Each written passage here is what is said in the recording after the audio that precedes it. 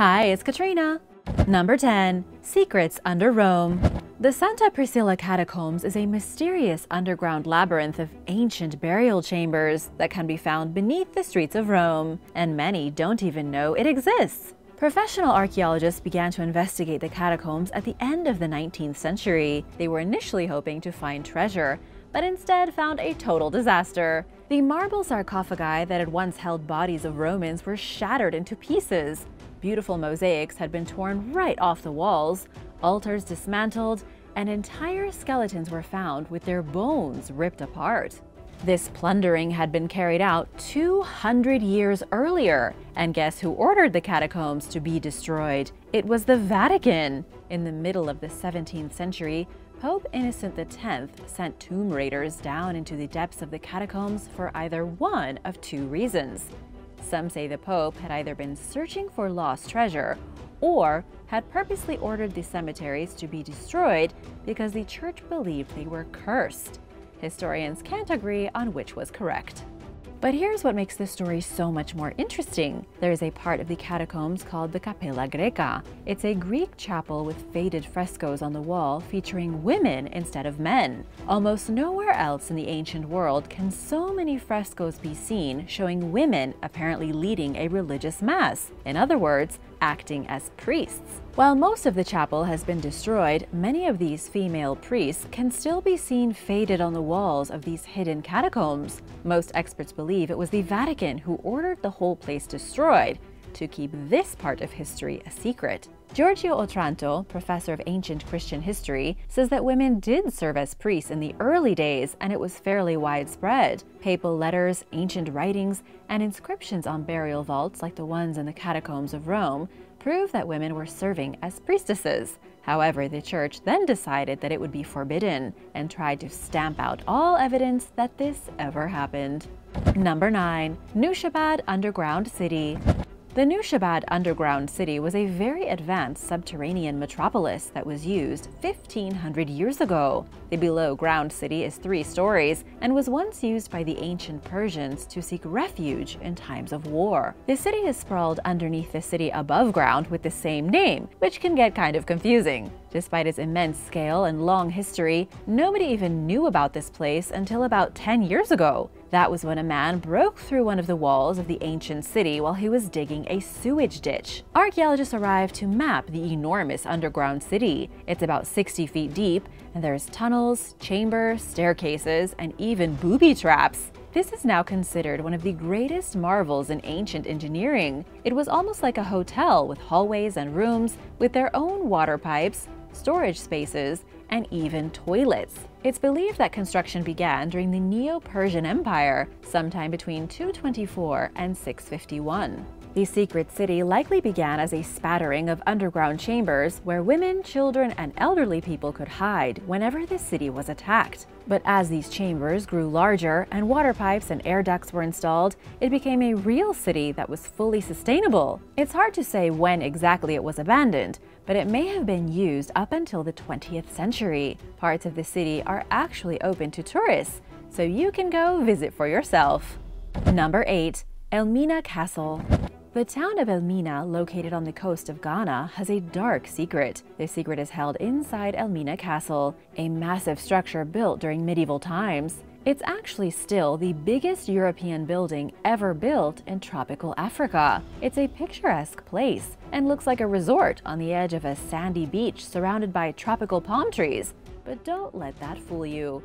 Elmina Castle was the last place thousands of native Africans saw their homeland before they were put in slave ships, never to return. The terrifying truth is that Elmina and the surrounding area had about 30 slave forts, built all along the coast by Europeans who came to sub-Saharan Africa in the 15th century to get slaves. This was a place of torture and death. The Portuguese, English, Swedish, Dutch, and Danish built these forts from between 1482 and 1786. The original purpose of the castle was to be an outpost, a place where ship captains could anchor their vessels in a secure harbor. This was a time of piracy, and when the European empires often attacked each other on the high seas. The best defense was to hide near a fortress that could shoot at any potential pirates using cannons. At first, the whole region was home to the gold trade. It wasn't until around 1637, after the Dutch conquered the castle, that it became used as a base for the slave trade. The Dutch used this castle as a kind of loading yard for human cargo, which they then shipped to the Americas through the Caribbean. About 30,000 slaves a year passed through Elmina Castle up until 1814, when the Dutch abolished the trade. Number 7. The Lost Civilization of China. 5,300 years ago, a mysterious civilization appeared seemingly out of nowhere in eastern China. They built settlements that were highly advanced for the time, great shining cities the likes of which had never been seen throughout the world. The Liangshu culture first appeared along the banks of the Yangtze River Delta. Researchers believe their greatest city of them all was Liangshu City, built during the Stone Age. Its ruins are still there today beside the river, although they've been horribly eroded by time and the elements. Archaeologists have found evidence of extreme technological advancements, inventions of agriculture and aquaculture, and signs of a complex social society. In fact, researchers have called this mysterious city the Neolithic Venice of the East because some of their architectural features seem to support hydraulic engineering. Things like canals, water reservoirs, and dams used to keep the food growing and the population booming. Here's where things get really strange. For about 1,000 years, the culture progressed with miraculous speed. Then, around 4,300 years ago, this city was abandoned overnight, and nobody knows why. Of course, there are theories. Geologist Christoph Spottel from the University of Innsbruck says it could have had something to do with a great flood. A thin layer of clay was found preserved over the ruins, which means the flood may have been so bad that the city and its people were completely buried in a thick layer of muck. Number 6. Ancient Ukrainian Pyramid. Archaeologists recently unearthed something in Ukraine that's a little unbelievable. They found the remains of an ancient pyramid that predates the Egyptian pyramids by at least 300 years. This mysterious pyramid was found near the city of Lugansk in the east.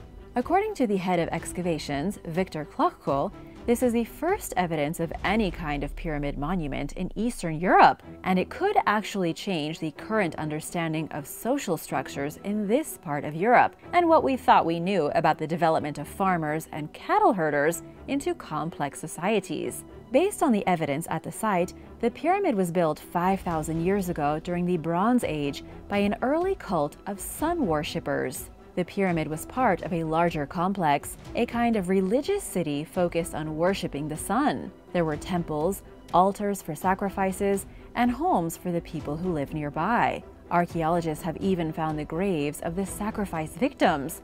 What made this particular cult so horrifying is that they didn't simply cut their victim's throat, they burned them alive. We don't know how many more of these ancient religious cities might be around, but considering this pagan cult was in operation for about 2,000 years, there could be lots of them. It's just that they've all been destroyed or their ruins are buried under modern city streets. Number 5. The erotic art of Pompeii. There is a rather unusual secret in the ancient Roman city of Pompeii that not many people know about. It's not a building or a temple or a cave. The secret is that for some unknown reason, there is an obscene amount of erotic art scattered throughout Pompeii. Once you start looking around, you can see it's everywhere. Pompeii was a Roman city built in the shadow of the great Mount Vesuvius. When it erupted in the year 79, it blanketed the city in hot ash and killed pretty much everything. The entire city, as well as its dead residents, were then trapped in stone. In the 19th century, archaeologists started excavating Pompeii.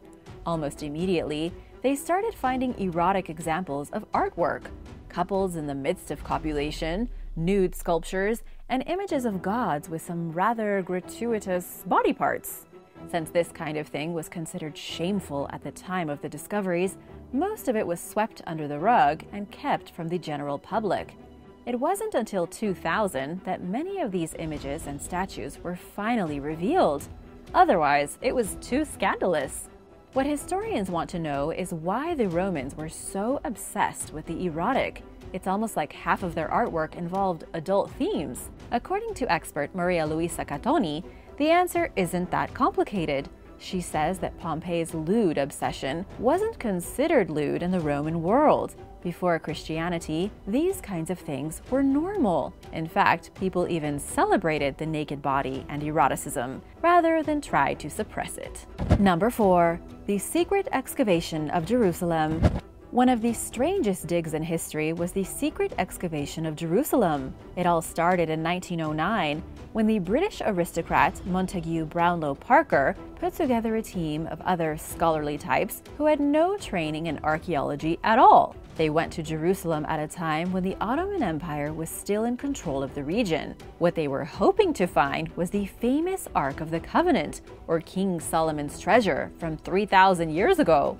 Parker paid 500 British pounds, which equals about $80,000 in today's money, and made a secret deal with Ottoman officials to split whatever loot he found. They first arrived in the Palestinian port of Jaffa, but were slightly delayed because of outbreak of the plague. Finally, they made it to Jerusalem. Their intention was to dig on the slope of Temple Mount, a place where no archaeological digging is allowed. This is a holy site for Jews, Christians, and Muslims. But it's been managed by the Muslim community ever since the days of the Crusades. For nearly 800 years, no one had been allowed to mess around with the Temple Mount. But these aristocrats managed to bribe their way in, get rid of the guards, and dig passages underneath for 9 days straight. Still, they couldn't find the Ark of the Covenant. They finally went into an even holier place, a cave called the Mosque of Omar, near where Muhammad supposedly ascended to heaven. But as they were digging, they created too much noise, and the locals were alerted to what was happening. A mob gathered and the foreigners were forced to flee for their lives, and that concluded their dig. To this day, we still don't know if the Ark is buried under Temple Mount. Number 3. The skyscrapers of Sana'a. Sana'a is the largest city in modern Yemen and one of the highest capital cities in the world, at an elevation of 7,500 feet. While the new city might be a modern metropolis, the old city of Sana'a is a UNESCO World Heritage Site. It's most famous for its towering skyscrapers, incredibly tall buildings that were made thousands of years ago, at a time when most civilizations were building huts and single-story buildings out of rock. These soaring constructions are unlike anything found elsewhere in the ancient world. UNESCO says they were most likely built beginning in the 8th century, although the actual dating has proved next to impossible. Because the structures were built from mud brick, they have needed to be constantly renovated as time goes on. This has made any actual dating extremely difficult. However, medieval texts do say that the Great Gumdam Palace was built in the 3rd century BC and was 20 stories tall. That means that 2,300 years ago, the seat of Yemen's ancient rulers was literally in a skyscraper. Number 2. Secret neighborhood beneath Athens. A secret neighborhood has been discovered underneath the Acropolis in Athens. This mysterious neighborhood was built long before the Parthenon ever stood on the Acropolis hill. It was most likely part of the original human settlement in what became Athens way back around 3500 BC. This was when the settlement really started to grow, with everything from workshops to houses and even cemeteries coexisting. This area probably started being used as a residential neighborhood much later, around the 8th century BC, up until the 5th century BC. In the 5th century, something drastic happened. The area was paved over and integrated into the walled city of Athens. We don't know what happened to the people who lived here, if they left peacefully or were forced out of their homes. Whatever the case was, the entire area was covered up and erased. Not many years later, the Parthenon and the other grandiose buildings of the Acropolis were built on top.